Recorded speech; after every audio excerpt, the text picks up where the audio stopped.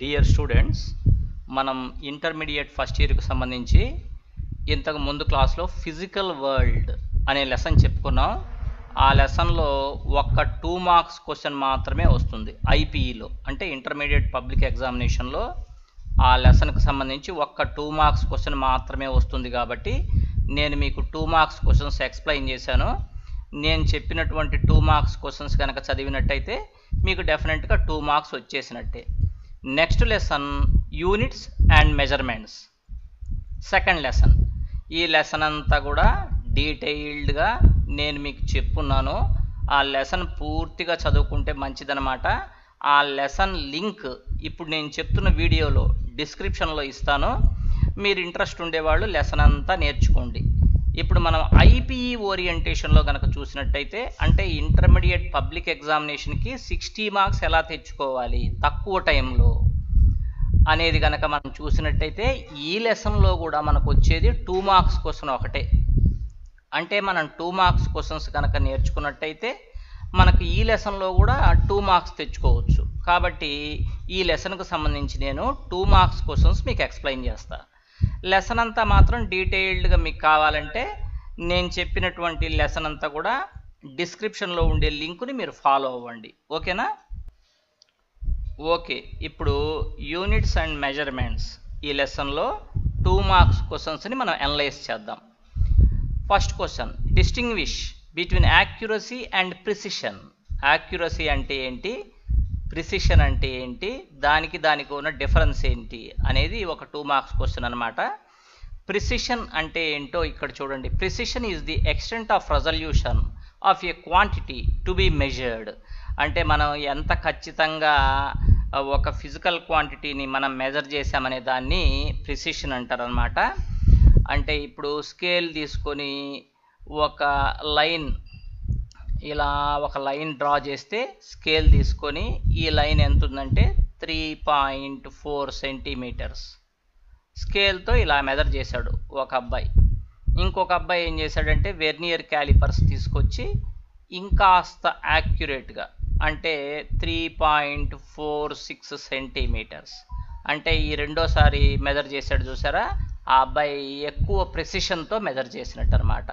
అంటే ఆ ఇన్స్ట్రుమెంట్కు రెజల్యూషన్ ఎక్కువ ఉంది. ఈ అబ్బాయి యూజ్ చేసిందేమో వెర్నియర్ క్యాలిపర్స్, ఫస్ట్ అబ్బాయి యూజ్ చేసింది స్కేల్ అనమాట.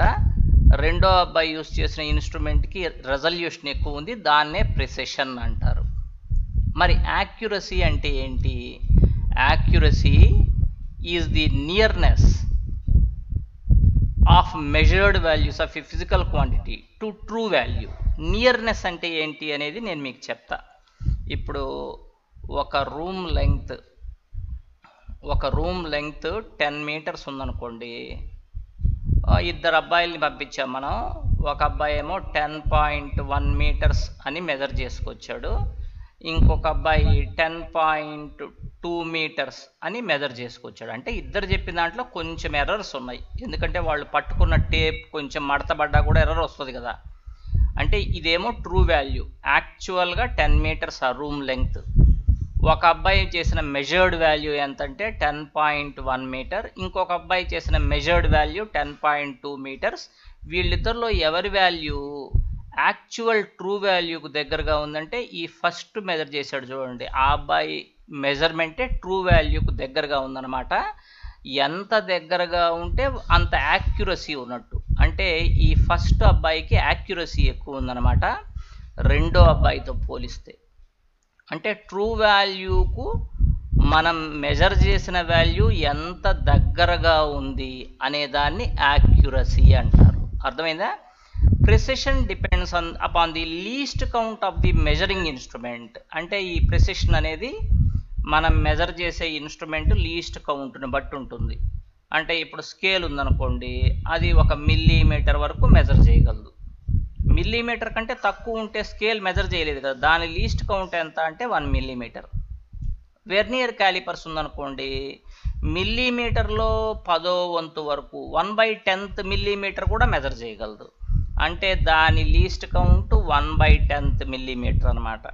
ఓకేనా? సో ప్రిసిషన్ అనేది ఆ ఇన్స్ట్రుమెంట్ లీస్ట్ కౌంట్ని బట్టి ఉంటుంది, యాక్యురసీ అనేది ఎర్రర్స్ని బట్టి ఉంటుంది. ఎర్రర్స్ మనం చేయలేదు అంటే అర్థం ఏంటి? మనం యాక్యురేట్గా మెజర్ చేసామని. మనం ఎర్రర్ చేస్తున్నామంటే అర్థం ఏంటి? యాక్యురేట్గా లేదని అర్థం. ఎంత ఎక్కువ ఎర్రర్స్ ఉంటే యాక్యురసీకి అంత దూరంగా ఉంటాం మనం, అంతేనా? అది ప్రెసిషన్కి యాక్యురసీకి ఉండే difference. What are the different types of errors that can అక్కర్ in a measurement? ఒక మెజర్మెంట్ చేస్తున్నప్పుడు ఎలాంటి ఎర్రర్స్ రావచ్చు? మెజర్మెంట్ చేయటం అంటే ఏంటి? ఫర్ ఎగ్జాంపుల్ ఒక రూమ్ లెంగ్త్ని కొలవటం, అదొక మెజర్మెంటే కదా. లేదు, ఒక బ్యాలెన్స్ తీసుకొని ఏదైనా మనకు ఒక మెటీరియల్ ఇస్తే దాని మాస్ ఎంత ఉందో చెప్పటం, అదొక మెజర్మెంట్. సరే, మనం ఏదైనా ఒక మెజర్మెంట్ చేసేటప్పుడు అందులో డెఫినెట్గా ఎర్రర్స్ ఉంటాయి. ఎవరు కూడా 100% యాక్యురసీ తోటి చెప్పలేరు. కొంచెమైనా ఎక్కడో ఒక చోట ఎర్రర్ ఉండేదానికి ఛాన్స్ ఉంది. ఎలాంటి ఎర్రర్స్ ఉంటాయంటే సిస్టమాటిక్ ఎర్రర్స్, ర్యాండమ్ ఎర్రర్స్. మళ్ళీ ఈ systematic errors are further classified as instrumental errors. అంటే ఇన్స్ట్రుమెంట్ వల్ల వచ్చిన ఎర్రర్స్, ఎప్పుడో పాతది మనం కొన్న ఇన్స్ట్రుమెంటు 20 years బ్యాక్, అలాంటప్పుడు దాంట్లో ఎర్రర్స్ రావచ్చు. పర్సనల్ ఎర్రర్స్ అంటే ఒక్కొక్కడు చూసే విధానం, వేయింగ్ మిషన్ మీద చూస్తున్నప్పుడు ఒకడు ఇటు సైడ్ నుంచి చూస్తాడు, ఒకడు ఇటు సైడ్ నుంచి చూస్తాడు, ఒకడు కరెక్ట్గా మధ్యలోకి చూస్తాడు, అది personal errors. Imperfection in experimental technique, experimental technique సరిగా తెలియకపోవటం వల్ల వచ్చే ఎర్రర్స్, ఇవన్నీ కూడా ఒక మెజర్మెంట్లో వచ్చేటువంటి ఎర్రర్స్ అన్నమాట. ఓకేనా? Next, how can systematic errors can be minimised are eliminated? ఈ సిస్టమాటిక్ ఎర్రర్స్ని మనం ఎలా తగ్గించుకుంటాం లేదా ఎలా మినిమైజ్ చేస్తాం? The systematic errors can be minimised by, ఎలా మినిమైజ్ చేస్తామంటే selecting better instrument with higher resolution. మనం తీసుకోవటమే మంచి ఇన్స్ట్రుమెంట్ తీసుకోవాలి. అర్థమైందా? ఎప్పుడో మనం పాత BP machine, old BP machine తీసుకొని బీపీ చూస్తే అది కరెక్ట్ అయిన బీపీ చూపించకపోవచ్చు. లేటెస్ట్గా కొన్నది కొత్త బీపీ మిషన్ కనుక తెచ్చుకున్నామంటే మన బీపీ పర్ఫెక్ట్గా అది ఎంత ఉందో చెప్తుందన్నమాట. అలానే స్కేల్, వంగిపోయిన స్కేల్ ఉందనుకోండి, అది బెండ్ అయిపోయిన స్కేలు ఖచ్చితంగా ఎర్రర్స్ చూపిస్తుంది. అట్లా కాకుండా పర్ఫెక్ట్గా ఉన్న స్కేల్ తెచ్చుకుంటే అది స్ట్రైట్గా ఉండి కరెక్ట్గా చూపిస్తుంది అనమాట. అలాంటి ఇన్స్ట్రుమెంట్స్ని మనం కరెక్ట్గా సెలెక్ట్ చేసుకోవాలా, విత్ హయ్యర్ రెజల్యూషన్ ఉండేట్టుగా.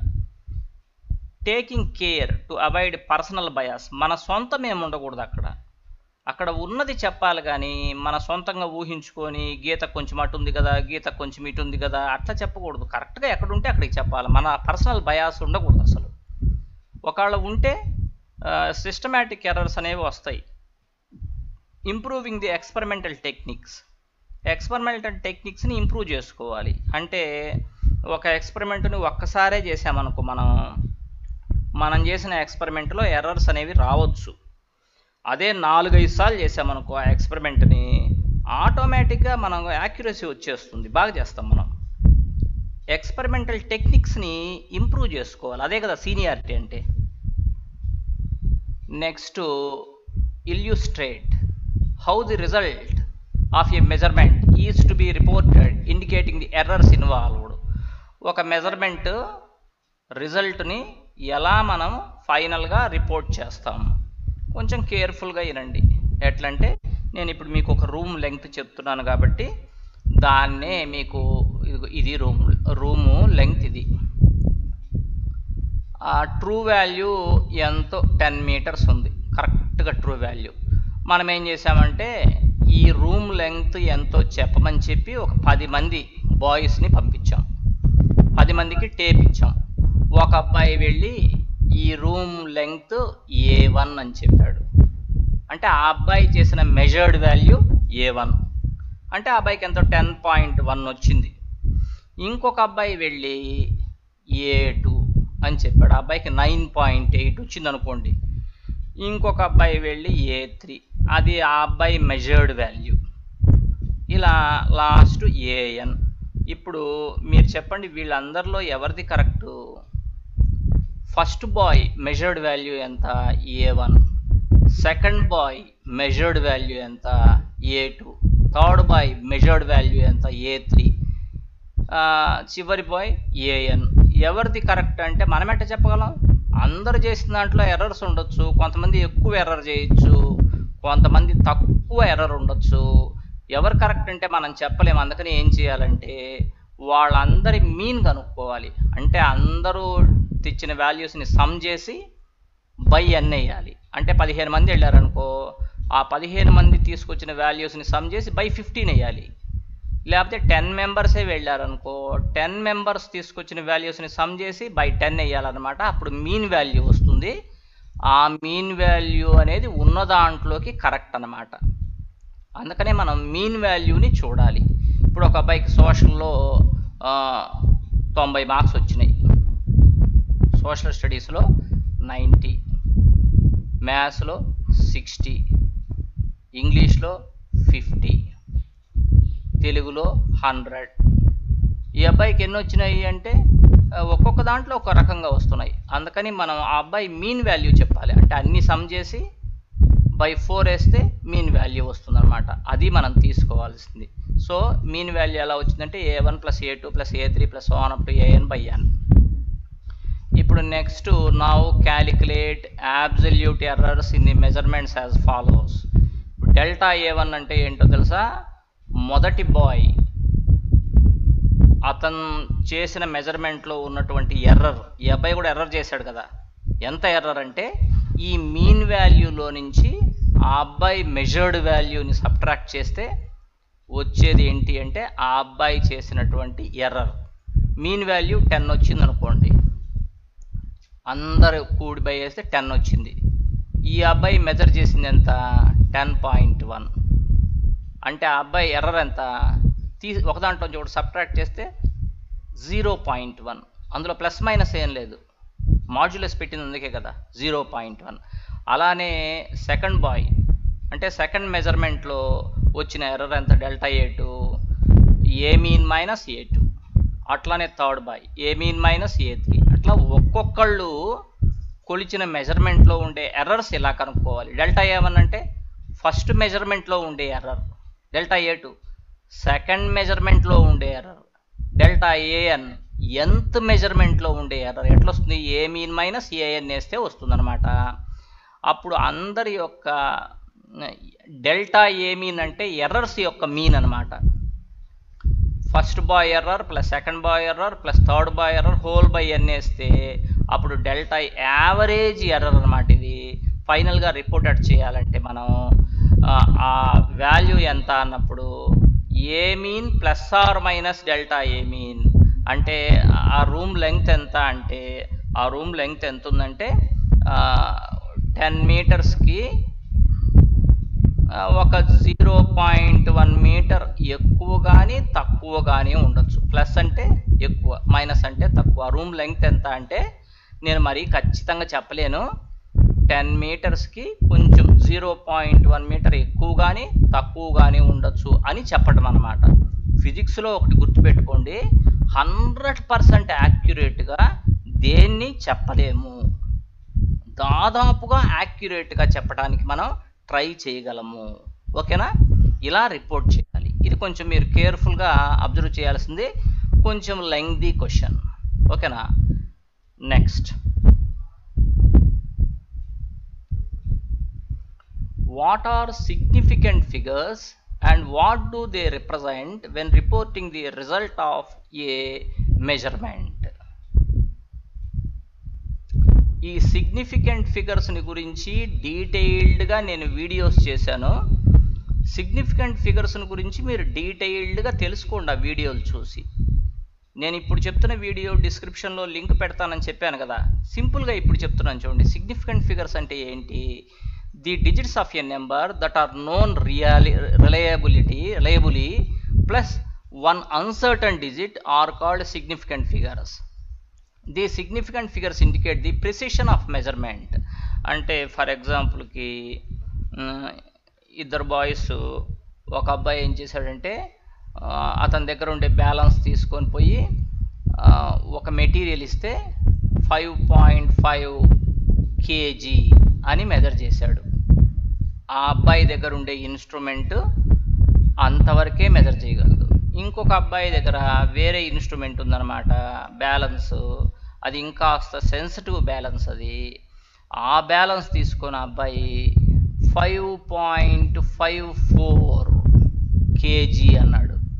అంటే ఈ ఫస్ట్ ఉన్న అబ్బాయి కేజీలో 10th పార్ట్ వరకు కరెక్ట్గా చెప్పగలిగాడు, అంతే కదా. 5.5 అంటే ఏంటి, కేజీలో 10th పార్ట్ వరకు కరెక్ట్గా చెప్పగలిగితే రెండో అబ్బాయి 5.54 అంటే కేజీలో 100వ వంతు వరకు 100th పార్ట్ వరకు కరెక్ట్గా చెప్పగలిగాడు అనమాట. సో ఈ అబ్బాయి దాంట్లో సిగ్నిఫికెంట్ ఫిగర్స్ 2 ఉంటే, ఈ రెండో అబ్బాయి చేసినటువంటి మెజర్మెంట్లో సిగ్నిఫికెంట్ ఫిగర్స్ 3 ఉన్నాయన్నమాట. దీనివల్ల అతను ఎంత రెజల్యూషన్తో మెజర్ చేశాడో తెలుస్తుంది. ఫిజిక్స్లో 5.5 అనేది వేరు, 5.50 అనేది వేరు. మీరు మ్యాథమెటికల్గా ఏమంటారంటే రెండు ఒకటే కదా సార్, 5.5 అన్నా ఒకటే, 5.50 అన్నా ఒకటే అని అనొచ్చు మీరు. కానీ ఈ అబ్బాయి 5.5 అంటే అర్థం ఏంటో తెలుసా, పాయింట్ తర్వాత ఒక్క డిజిట్ వరకే నేను కరెక్ట్గా చెప్పగలను, అంతకంటే యాక్యురేట్గా నేను చెప్పలేను అని చెప్తున్నాడు అనమాట మొదటి అబ్బాయి.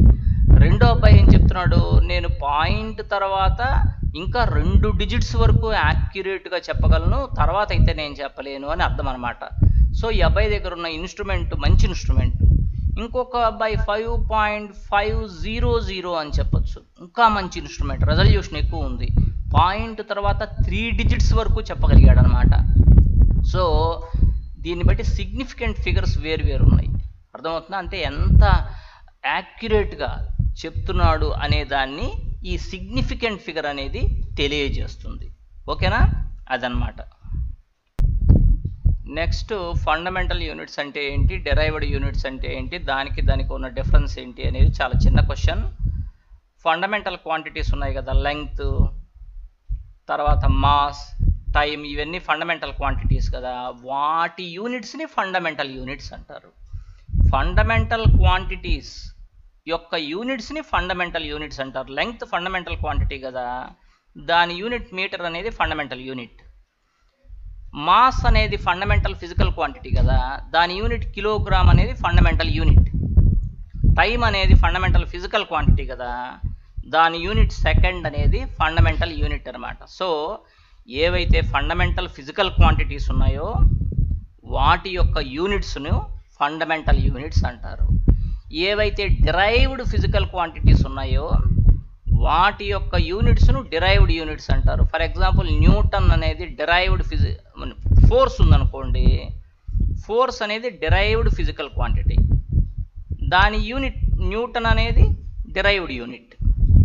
ప్రెషర్ అనేది డిరైవ్డ్ ఫిజికల్ క్వాంటిటీ, దాని యూనిట్ పాస్కల్ అనేది డిరైవ్డ్ యూనిట్ అన్నమాట. అర్థమవుతుందా. ఫండమెంటల్ క్వాంటిటీస్ అనేవి వేటి మీద డిపెండ్ కావు, డిరైవ్డ్ క్వాంటిటీస్ మాత్రం ఫండమెంటల్ క్వాంటిటీస్ మీద డిపెండ్ అవుతాయి, గుర్తుపెట్టుకోండి. ఈ 7 ఫండమెంటల్ క్వాంటిటీస్ ఉన్నాయి, సో 7 ఫండమెంటల్ యూనిట్స్ ఉన్నాయి, అంతే కదా. ఒక్కొక్క ఫండమెంటల్ క్వాంటిటీకి ఒక్కొక్క యూనిట్. మరి డిరైవ్డ్ క్వాంటిటీస్ చాలా ఉన్నాయి కాబట్టి డిరైవ్డ్ యూనిట్స్ కూడా చాలా ఉన్నాయి. సెవరల్ అంటే చాలా డిరైవ్డ్ క్వాంటిటీస్ ఉన్నాయి, సో వాటికి చాలా డిరైవ్డ్ యూనిట్స్ ఉన్నాయి. వర్క్ అని ఉందనుకో, డిరైవ్డ్ క్వాంటిటీ, దాని యూనిట్ ఏంటి, జౌల్, డిరైవ్డ్ యూనిట్, అంతేనా. Next acceleration, derived physical quantity, దాని యూనిట్ ఏంటి, మీటర్ పర్ సెకండ్ స్క్వేర్ అనేది దాని యూనిట్. సో ఇవి చాలా ఉన్నాయి కాబట్టి డిరైవ్డ్ యూనిట్స్ కూడా చాలా ఉంటాయి అన్నమాట. Next, why do we have different units for the same physical quantity. Okay physical క్వాంటిటీకి చాలా యూనిట్స్ ఉన్నాయి. ఎందుకు, లెంగ్త్ అని ఉందనుకోండి, సెంటీమీటర్స్ అంటున్నారు, మీటర్స్ అంటున్నారు, కిలోమీటర్స్ అంటున్నారు, లెంగ్త్కి అన్నెందుకు యూనిట్స్ అంటే మీరు అర్థం చేసుకోండి జాగ్రత్తగా. ఎందుకున్నాయంటే, ఒక చిన్న లైన్ గీసా నేను ఒక పేపర్ మీద, ఆ లైన్ లెంగ్త్ ఎంతో చెప్పమంటే మీ దగ్గర ఉన్న స్కేల్ తీసుకొని ఇదేదో 3 సెంటీమీటర్స్ ఉంది సార్ అని చెప్తారనమాట. అలా కాకుండా ఒక రోడ్డు పొడవు ఎంత ఉందో చెప్పమంటే అప్పుడు మీ దగ్గర ఉన్న స్కేల్ సరిపోతుందా? ఒక పెద్ద పొలం ఉంది, ఆ పొలం కొలవమని చెప్పారు, మీ దగ్గర ఉన్న స్కేల్ తీసుకెళ్తే సరిపోతుందా? సరిపోదు కదా. దానికి ఒక పెద్ద టేప్ తీసుకొని దాని లెంగ్త్ ఎంత, బ్రెడ్త్ ఎంత, ఆ లెంగ్త్ వచ్చేసి 20 మీటర్స్, ఇది వచ్చేసి సమ్ 15 మీటర్స్. చూసారా, ఇలా చెప్పాలంటే మన దగ్గర ఉన్న స్కేల్ సరిపోదు అనమాట. ఇక్కడ సెంటీమీటర్స్ యూస్ చేస్తే ఇక్కడ మీటర్స్ యూస్ చేసాం. అలా కాకుండా సమ్ హైదరాబాద్ నుంచి విజయవాడ ఎంత డిస్టెన్స్ అంటే మీటర్స్ సరిపోతుందా, కిలోమీటర్స్ కావాలా. చూసారా, అంటే మనం మెజర్ చేసే దాన్ని బట్టి యూనిట్ మారిపోతుంటుంది అనమాట. సో ఒకే ఫిజికల్ క్వాంటిటీకి డిఫరెంట్ యూనిట్స్ అవసరం. మరి చిన్న మాస్ గోల్డ్ని మెజర్ చేస్తున్నాం అనుకో, మిల్లీగ్రామ్స్లో మెజర్ చేస్తాం, కరెక్టేనా. లేదు టమాటాలు కొంటున్నాం అనుకో, కేజీల్లో కొంటాం. అలా కాకుండా వుడ్ తీసుకొచ్చామనుకో, అప్పుడు ఏం చేస్తాం, క్వింటాల్ అంటాం, టన్ అంటాం. చూసావా, మారిపోతున్నది యూనిట్. అంటే మనం మెజర్ చేసేది క్వాంటిటీని బట్టి ఒకే ఫిజికల్ క్వాంటిటీకి డిఫరెంట్ యూనిట్స్ ఉంటాయి అన్నమాట. A physical quantity possesses a wide range of magnitudes. For example, mass range from 10 power minus 30 kg for electron. ఒక ఎలక్ట్రాన్ మాస్ ఉందనుకో ఎంత ఉంటుందంటే 10 power minus 30 kg ఉంటుంది. అదే యూనివర్స్ మొత్తం మాస్ ఎంత ఉంటుంది, 10 power 53 kg ఉంటుంది. దీనికి ఏం సంబంధం లేదు. ఎలక్ట్రాన్ చాలా చిన్న పార్టికల్, దాని mass 10 power minus 30 kg. Universe అంటే మీకు తెలుసు కదా, అన్ని కలుపుకొని దాని మాస్ ఎంత, 10 power 53 kg. చూసారా, చిన్న మాస్ నుంచి పెద్ద మాస్ వరకు ఉంది. అన్నిటికీ ఒకే యూనిట్ సరిపోదు. Hence we need different units for different ranges of the same physical quantity. Okay physical క్వాంటిటీకి మనకు డిఫరెంట్ యూనిట్స్ అవసరం. అలానే మిల్లీగ్రామ్, గ్రామ్, కేజీ ఇవన్నీ కూడా మాస్కి, అలానే సెంటీమీటర్, మీటర్, కిలోమీటర్ ఇవన్నీ లెంగ్త్కి యూనిట్స్ ఉన్నాయన్నమాట. ఓకేనా. Next, what is dimensional analysis. Dimensional analysis అనేది ఒక పద్ధతి. ఈ లెసన్లో నేను డీటెయిల్డ్గా చెప్పా. 1 Newton is equalled how many joules, how many dynes. 1 Newton is equalled how many dynes అని అడిగారు అనుకోండి, అప్పుడు దీన్ని మనం ఈ డైమెన్షనల్ ఎనాలిసిస్ మెథడ్లో మనం సాల్వ్ చేసి 1 Newton is equal to 10 power 5 dynes అని చెప్పచ్చు. అర్థమైందా. అంటే ఒక ప్రాబ్లమ్ని సాల్వ్ చేయొచ్చు అనమాట. ఆ ప్రాసెస్ ఏదైతే ఉందో దాన్ని డైమెన్షనల్ ఎనాలిసిస్ అంటారు. ఈ ఎనాలిసిస్ అంతా మీకు డీటెయిల్డ్గా నేను ఈ లెసన్లో చెప్పున్నా. ఓకేనా. Next, how many orders of magnitudes greater is the radius of the atom as compared to that of the nucleus. Radius ఇది. How many orders of magnitude greater is the radius of the atom as compared to that of the nucleus. మీకు తెలుసా, ఈ nucleus atom అంటే, atom అనేది ఇలా గోళాకారంగా volleyball లాగా spherical షేప్లో ఉంటుంది. చాలా చిన్నది, మన కంటికి కనపడదు. మైక్రోస్కోప్లో కూడా ఒక ఆటంని మనం చూడలేము. ఆటమ్ యొక్క సెంట్రల్ పార్ట్ని న్యూక్లియస్ అంటారు. న్యూక్లియస్లో ప్రోటాన్స్, న్యూట్రాన్స్ ఉంటాయి. న్యూక్లియస్ బయట ఎలక్ట్రాన్స్ అనేవి డిఫరెంట్ ఆర్బిట్స్లో రివాల్వ్ అవుతుంటాయని మీకు తెలుసు. ఇప్పుడు వాటి గురించి నేను చెప్పడంలా, ఈ ఆటమ్ సైజులో పెద్దదా, న్యూక్లియస్ సైజులో పెద్దదా అంటే మీకు తెలుసు ఆటమే పెద్దది. న్యూక్లియస్ సైజ్ ఎంత ఉంటుందో తెలుసిన, 10 power radius of the atom. Atom radius ఎంత అంటే 10 power minus 10 మీటర్స్ ఉంటే, ఈ మధ్యలో ఉన్న న్యూక్లియస్ సైజ్ ఎంత అంటే 10 power minus 14 మీటర్స్. అంటే దీని అర్థం ఏంటంటే, మధ్యలో ఉన్న న్యూక్లియస్ కంటే ఆటమ్ అనేది 10 power 4 టైమ్స్, అంటే 10,000 రెట్లు, 1,00,000 రెట్లు కూడా ఉంటుంది ఒక్కోసారి. అన్ని రెట్లు పెద్దది అనమాట. 10 power 4 టైమ్స్ పెద్దది. దేనికంటే ఏది, మధ్యలో ఉన్న న్యూక్లియస్ కంటే ఆటమ్ అనేది సైజులో 10 power 4 టైమ్స్ పెద్దదనమాట. దీన్ని సింపుల్గా 4 ఆర్డర్స్ అంటారు. 10 power 4ని 4 ఆర్డర్స్.